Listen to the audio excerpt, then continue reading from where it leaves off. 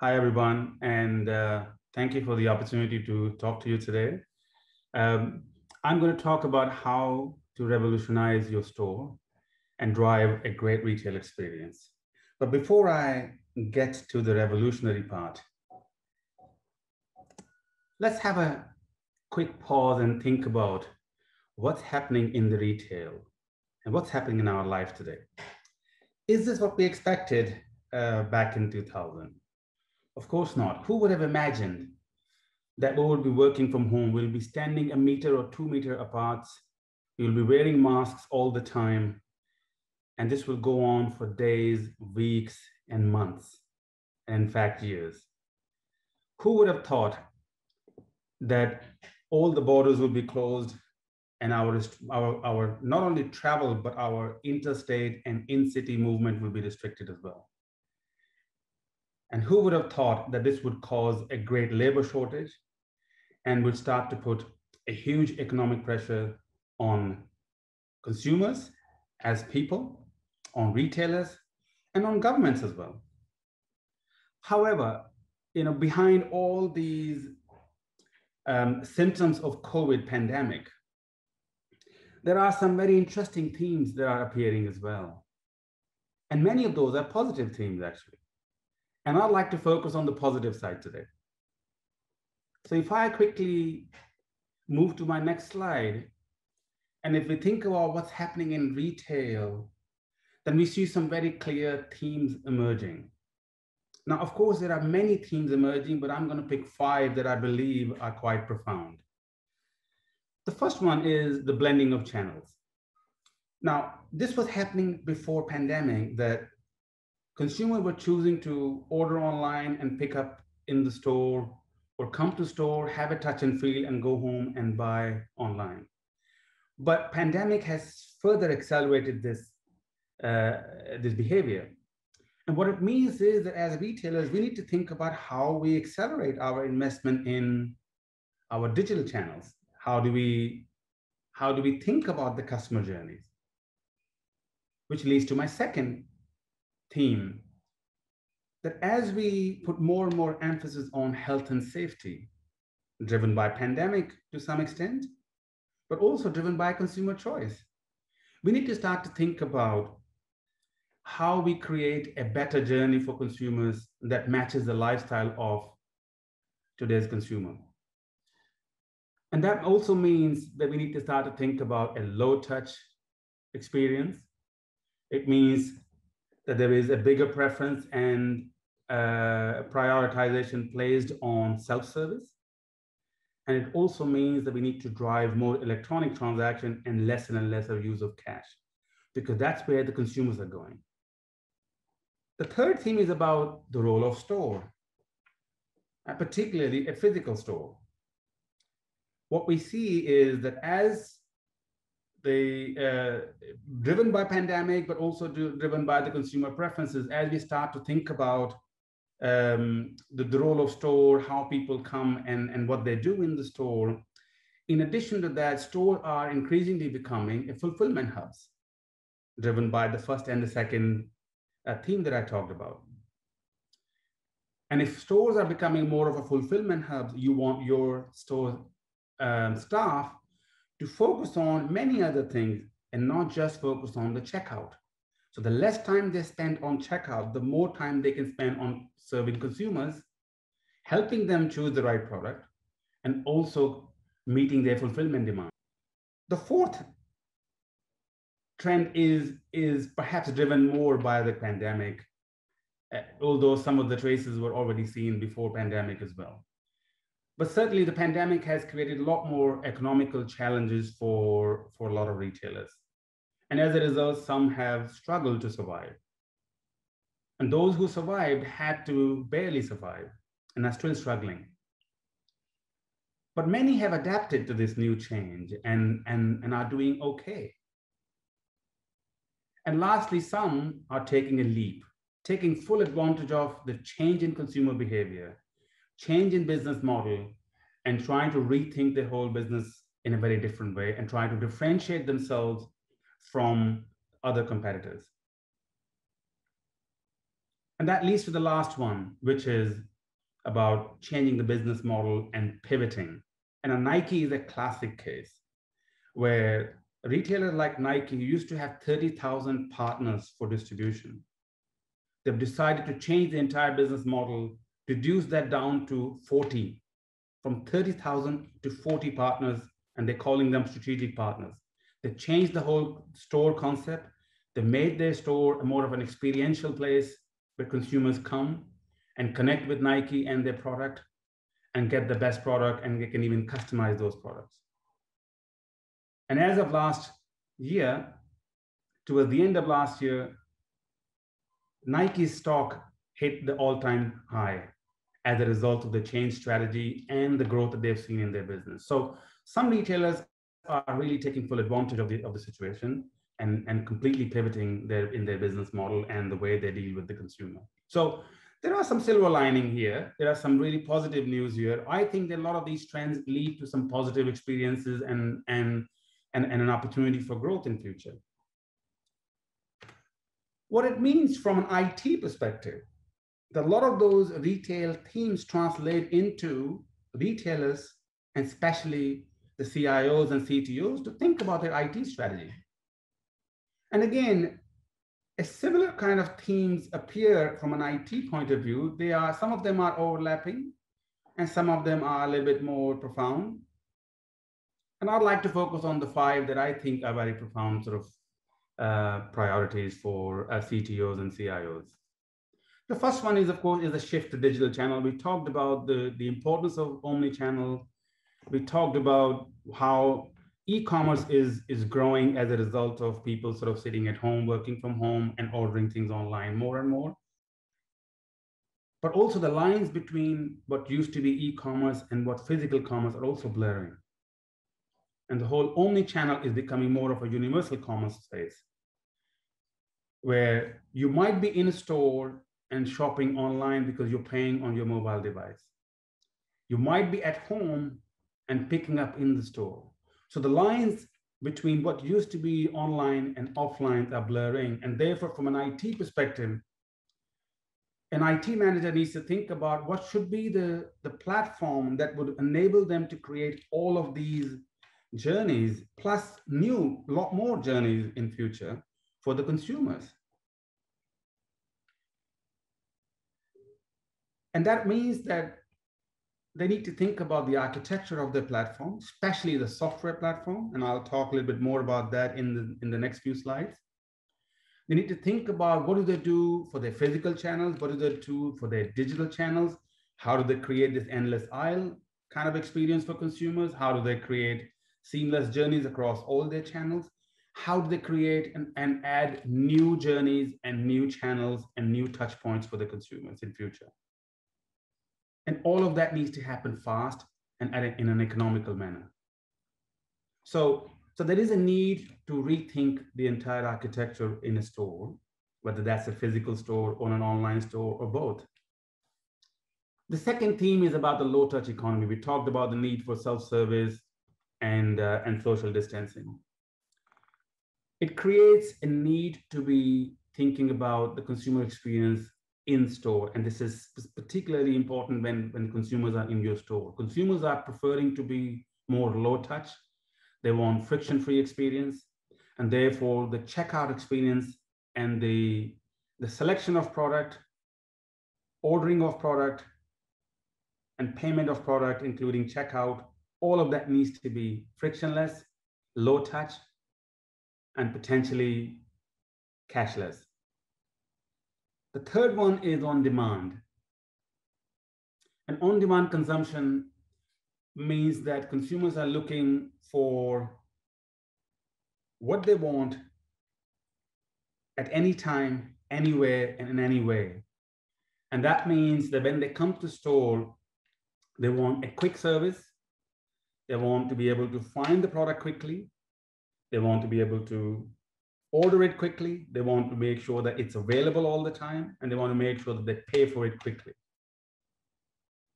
And that means that not only the store configuration needs to change and the fulfillment model needs to change, but the role of the store staff also needs to change. The staff needs to focus on the end-to-end journey, not just the checkout alone. And therefore, we need to think about how do we create a much more efficient experience for our store staff so they can serve the consumers better. Where can we save some time, and where can we redeploy our people to create a better experience from our consumers so we can meet their demands? The fourth one is declining use of cash. I've mentioned that a couple of times, but this is a very profound theme that's emerging. And it's been going on for quite some time. There has been a move from cash to electronic means of payment, initially driven by cards and more recently driven by contactless and QR code type of payment channels, payment methods. But what it means from a retailer priority perspective, they need to think about how do I create a platform that allows us to offer all sorts of new payment methods in a very quick and speedy way. The challenge in today's environment is that every time a new payment method comes around, it takes months and months of IT effort, and it takes millions of dollars in terms of the development cost. How do we cut down that cost, and how do we cut down that time so we can create a faster speed to market? That requires a complete rethink of your payment strategy. And that requires a very flexible payment platform that allows retailers to move fast in the market, because you never know what's around the corner. And this change in the payment industry is not going to stop anyway. It's one of the most dynamic industry. We will create, the fintech industry will continue to create new opportunities and new ideas, and will create lots of new payment methods. And we as retailers will have to support all of those payment methods. So a focus on payment strategy is critical, in my opinion. And lastly, consumers are becoming more and more value-led. And one of the values that they're putting a lot of premium on is the ethical and sustainable consumption of goods and services. What it means is the consumers like to transact with retailers who have similar values, who have ethical business models, who believe in sustainable end-to-end supply chain, and not only supply chain, but their entire ecosystem is sustainable. And therefore, retailers need to think about what that means for them, and what that means for the retailer is that they need to partner with people who also have a similar value. So the entire chain and the entire ecosystem believes in those values, and not only believes in those values, but practices those values as well.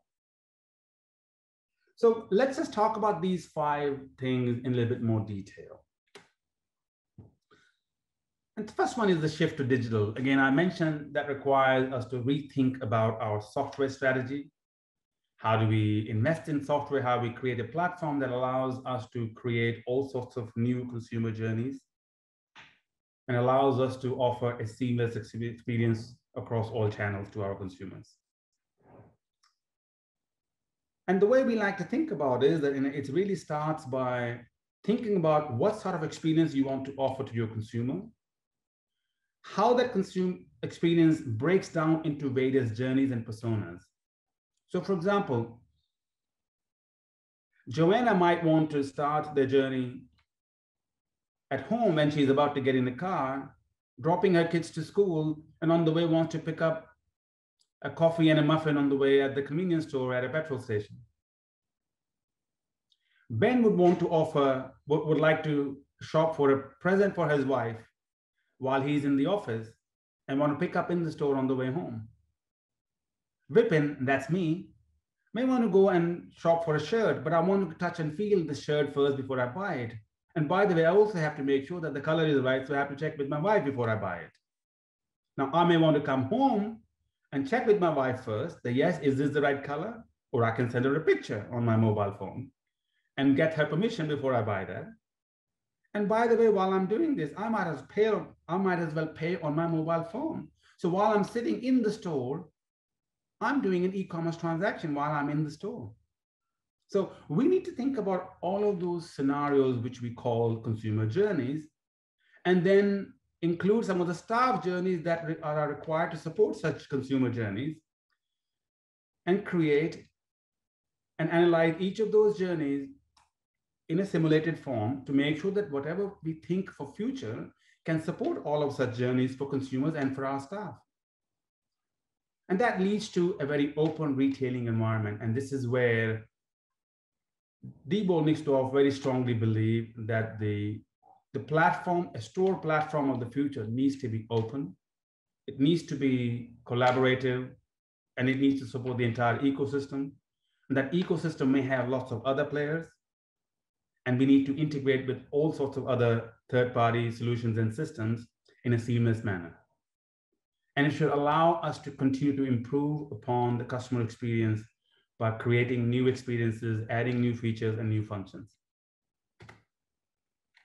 This is a store of a typical retailer.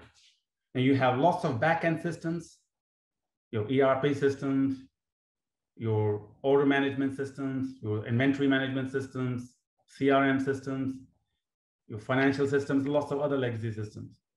And the front end, you have a lot of touch points, your checkouts, your online shop, mobile channel, your social media channels.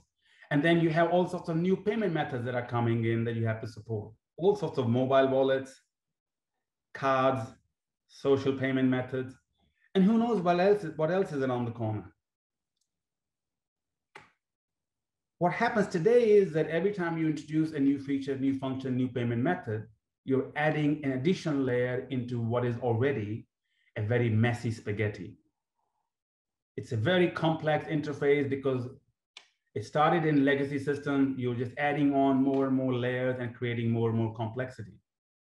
And if you're present in multiple countries, this complexity gets multiplied by that many times.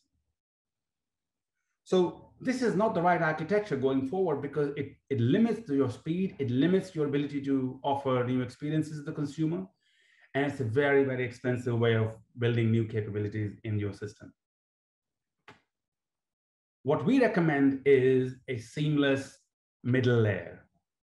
Now, you may call it as a middleware. You can call, some people call it a POS solution. Some call it an extension of a backend system. We like to call it a dynamic retail service. Of course, dynamic is our brand name.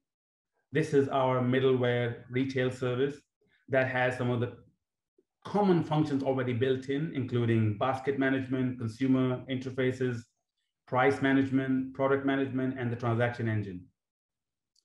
But we have encapsulated all of this with a public API approach, so it's very open. Anyone, any device, any solution, any application can call any of these functions. And you can easily interface into the backend systems as well through API platform. And then in order for us to be more flexible in future, we put all of that into our cloud and we call it as our next-gen retailing platform. Now, it has all the functions of what a retailer needs in the middleware as well as in a POS system. But by virtue of it being a cloud solution, and by the way, you can create all sorts of hybrid variations. If your network capability is not 100%, then you may want to create a hybrid model where you have most of your applications in cloud and you also have a local hosting option when the network is down. But the fact that it's a cloud-based, essentially a cloud-native platform, it also means that you can start to reduce your investment in the front-end infrastructure and create more thin client infrastructure because most of the intelligence is now moving into the cloud. So you don't need heavy hardware to deal with the front-end applications. So that reduces cost in infrastructure going forward. It gives faster speed because most of your services are running as microservices. They are plug-and-play services. You can add more capabilities as you wish. You can remove things that are no longer required, and you can scale it up as much as you like across all your markets, all your different configurations. Let's talk about the second key priority, which we believe is to support the low-touch economy, which requires a need for a low-touch self-service environment. And that leads to a self-checkout, self-service environment. Of course, at Diebold Nixdorf, this is one of our main product line. We've been in this business for 20, 30 years. We are one of the pioneers in creating self-checkouts. But our next generation of self-checkout are even much more flexible than ever before. We build them to be more modular. So you can have all sorts of different configuration for different store type. You can have a different top and a different bottom. You can have cash or without cash. They are more available because they are all remotely monitored and maintained. So we can preemptively maintain these machines so the downtime is less and availability is 99.8, 99.9%. And they are more open because we understand that the ecosystem needs to have an open architecture. Our self-checkout machine needs to connect with all sorts of third-party POS solutions and other value-added solutions such as loyalty. So it needs to be open. So that keeping those key values in mind, we've created the next generation of our self-checkout options. And of course, we'd love to talk to you in more detail if you have any interest in this area. The third item is on-demand consumption, which requires us to think about the role of store and the role of store staff. Now, for us to create a more efficient experience for our store staff so they can serve the consumer better, we need to have an assistant model for our store staff in each of the scenarios.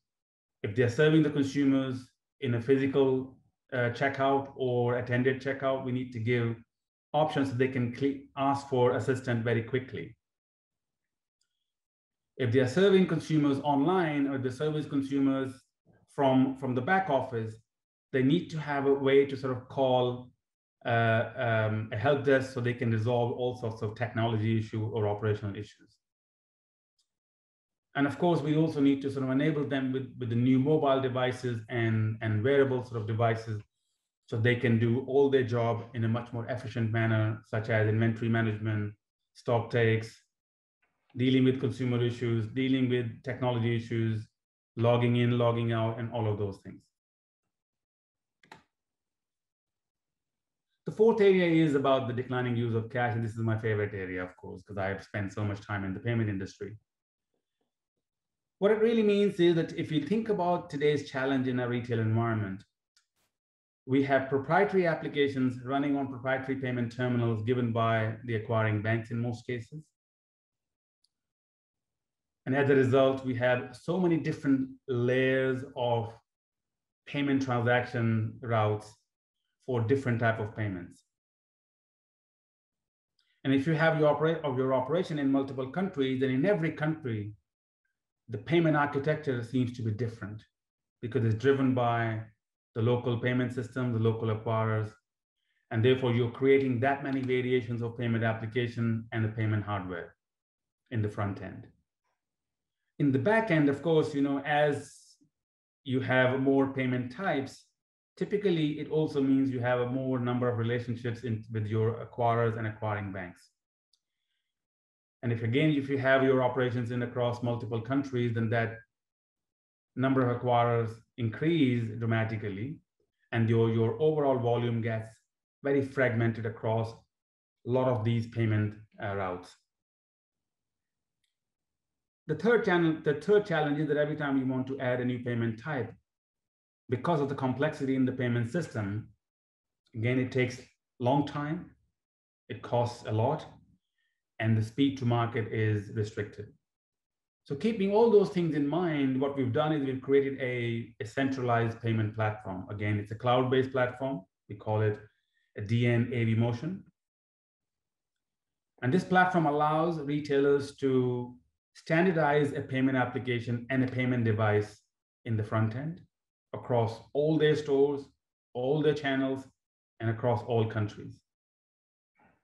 And in the back end, it allows a dynamic switching capability so you can switch your transaction to any acquirer without having dependency on what's in the front end device or in the application. What it also allows you to do is to think about how you consolidate your number of acquirers and therefore create some economies of scale. And the third, which is quite a significant benefit, is that it gives you a single point of transactional data. You have a visibility of all your transactions in one single platform. It allows you to settle with your acquirers faster. Instead of waiting for next day to get your money, you can settle multiple times in a day.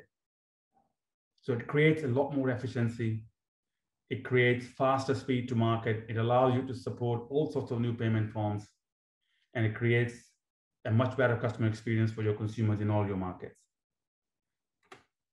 And lastly, about the sustainability and ethical behavior. Of course, as I mentioned earlier on, the retailers have a very complex ecosystem. Consumers demand that the entire ecosystem needs to be ethical and sustainable. And therefore, retailers need to partner with all their partners who believe in the similar values, and not only believe in similar values, but also practice similar values. And we at Diebold, we take it seriously. We commit to our global responsibility, being a global organization. In every country, in every market, whatever we do, we make sure that our supply chain and our operations are totally sustainable. We believe in reducing our carbon footprint. We believe in our health and safety of our environment and our employees. We believe in recycling. And lastly, being a global citizen, we also want to make sure that we continue to encourage diversity and inclusion in our workforce. We don't even just talk about these things, we practice diversity and inclusion in a serious manner. We have a program called CARE, which helps our teams, our managers, to bring in talent from very diverse background and make sure that we create a very inclusive environment within our company. So why all of this is relevant now? As I mentioned, yes, some of these trends were already prevailing before pandemic. Why do we need to act now? And I think if we look at any research, but the one I'm sharing here is from the Nielsen group, our consumers are demanding that they need a better experience when they get to the store. Waiting in queue, not able to find the right product quickly, and the whole shopping experience taking too long are just not on anymore. Consumers do not want that anymore. And the research was conducted across all markets or many markets. So it's not that it's specific to one particular market. This is a trend that's happening everywhere. Consumers in every market is demanding a better experience. Therefore, we need to start to think about now, what do we do in order to improve the customer experience? If you look at the self-checkout and self-service alone, 67% of Asian grocery shoppers prefer to go to a self-checkout when their basket size is smaller. And most of them, majority of them, would like to pay with a cashless method as well. So we need to start to think about all of these things now, and we need to start to invest in our platform that allows us to be successful in future and allows us to be able to serve our consumers better, and allows us to be future thinking and forward looking, and not stuck into our legacy of past. Whilst we can learn a lot from our legacy, we also need to sort of stay focused on our future as well. And this is why I believe that the time is right to act now. That brings me to pretty much the last point, and let me just quickly summarize what we expect in the coming year and beyond. We believe that the consumers will eventually return to store. We as humans, we are social creatures and we like interactions. So we would like to go out and still have a bit of a touch and feel, have the experience in the store. So I believe that the physical stores will continue to flourish. At the same time, we will also see a continuous growth in e-commerce. So there will be an overlap between what's e-commerce and what's a physical experience. Our stay-home economy will continue to flourish as well. Some of these changes that we've seen as a result of pandemic are permanent changes. I believe that a lot of people will continue to still work from home and therefore continue to shop online and only go out as and when it's required, either for social reasons or for work reasons. And from a retail perspective, those retailers who innovate fast will benefit in a very profound manner. And again, it brings to the urgency of time. This is the time for us to act faster so we can respond to these changes and we can create an environment that allows us to support the consumer journeys of the future. Consumers will continue to fly to the value. They will continue to ask for more value. And therefore, we need to continue to think about how do we create more value for our consumers. And as suppliers and vendors, we need to start to think about how do we create more value for our retail customers? The importance of purpose will not diminish it at all. It will continue to become more and more profound going forward. People will continue to ask questions about sustainability, about ethics, about the organic nature of product, about health and safety of our product, and all the processes that sit behind our supply chain. And lastly, technology will continue to disrupt the environment. It's a non-stop, perpetual process, and we just need to stay plugged into this technology game to continue to evolve and innovate. With that, let me just close by simply doing one little plug for our Diebold Nixdorf. We have been in the retail business for over 30 years. We work with some of the largest brands in the world. We work with the top 25 European retailers and many other global retailers around the world. We serve 5 key segments, and we continue to focus on these 5 key sort of segments: the general merchandise, the grocery segment, fashion and specialty retailing, fuel and convenience, and quick service restaurants. With that, I'd like to thank you for listening, and I'm happy to take questions.